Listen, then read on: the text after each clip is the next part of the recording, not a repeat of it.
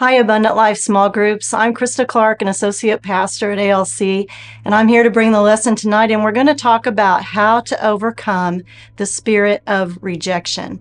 Several years ago, our church put out this magazine called Present Truth, and in this particular issue, I got the privilege of interviewing a couple of wonderful women.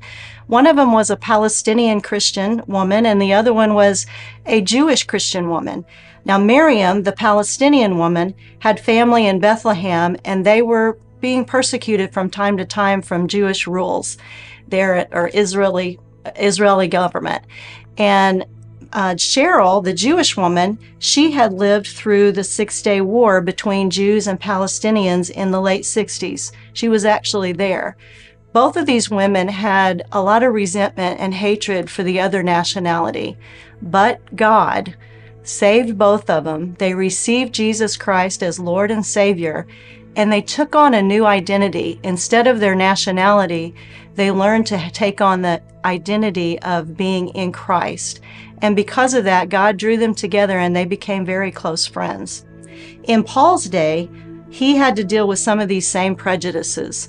The Gentiles and the Jews had different customs and rules, and some of the Jews were telling the Galatian Gentiles that they had to take on some of the Jewish tradition to be accepted in Christ. So Paul wrote this Galatian letter, and he had some very strong words to convince the Gentile Galatians that they were accepted and loved in Christ, not because they followed some type of tradition of the Jews. So we're going to read Galatians 3:25 through 28. And now that the way of faith has come, we no longer need the law as our guardian. For you are all children of God through faith in Christ Jesus.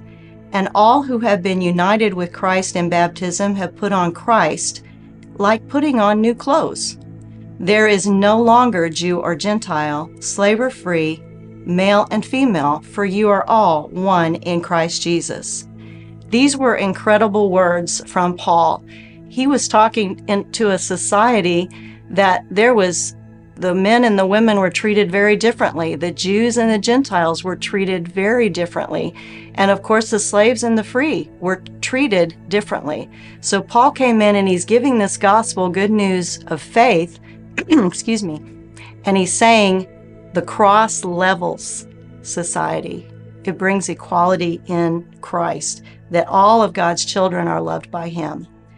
Here's some lessons we can take from this passage about overcoming that spirit of rejection. Firstly, we find that we are all children of God in Christ Jesus. We are called into the family, and our daddy is the creation of the universe, and we're called to be part of the family business. That family business, we're going to be doing the works of Jesus in the earth today. And we find the first commission, the first order of business in what the Creator wants us to do in Genesis 1:27 through 28. He said, "So God created human beings in His image. In the image of God, He created them, male and female, He created them. Then God blessed them and said, 'Be fruitful and multiply, fill the earth and govern it. Reign over the fish of the sea, the birds of the sky, and all the animals that scurry around the ground.'" And then in Genesis 2:15 it says, "The Lord God took the man, put him in the Garden of Eden to work it and to keep it." That's right, He told him to work. He told him to work. And that was before the fall. That was before sin entered the picture. He was calling and commissioning man and women to work the earth. We find our second great commission to our Father God's business in the New Testament, where Jesus said, "Therefore go and make disciples of all the nations, baptizing them in the name of the Father and the Son and the Holy Spirit. Teach these new disciples to obey all the commands I have given you, and be sure of this, I am with you always, even to the end of the age." Jesus did not say, make disciples of some of the nations. And He also didn't say, go into the world and make everybody like Americans. The Lord loves every tribe, every nation, every people, and He wants all of them involved in the family business.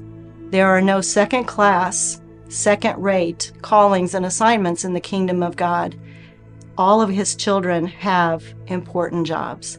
A second lesson we can learn is because we have the same Father, we are siblings with Jesus and with one another. We should have family resemblance. We should look like Jesus. Inwardly, we are resembling him, having the fruit of the Spirit.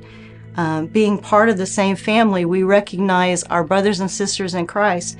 Sometimes siblings squabble, we fight, we argue.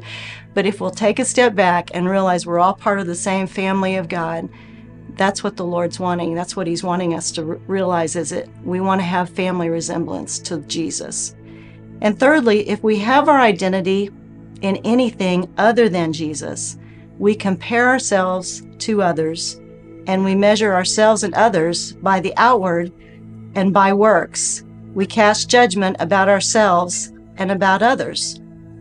When we compare ourselves to others, we do one of two things. We either feel inferior or superior. I'm going to say that again in case you missed it, heard something in the background. So if we have our identity in anything other than Jesus, we compare ourselves to others and measure ourselves and others by the outward and by works, and we cast judgment. And when we do that, when we compare ourselves to others, we will be feeling inferior or superior. And that's not a good way to go. I think we've all made the mistake sometimes of using the wrong measuring stick and casting judgment about what others are doing. I know I've been very guilty of it. And you know what? Rejection is often the fruit of judgment. Rejection is often the fruit of judgment. So looking back, let's remember Galatians 3:27. All who have been united with Christ in baptism have put on Christ, like putting on new clothes. It's important to keep our Jesus on. Keep our Jesus clothes on. We look good. No one wants to see us when we take off our Jesus clothes. It's not pretty. And we need to recognize that the person that God has called us to be. Honor other people for who God has called them to be. Embrace the cross. Let our old self, our old identity die, and let our true identity come out. Because if I am dead to my old self, then that spirit of rejection cannot hurt me. I'm accepted and loved in the beloved in Jesus.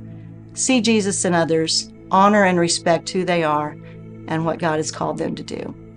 I hope these thoughts help you have a good discussion tonight. There are some discussion questions that follow. Thank you for letting me share.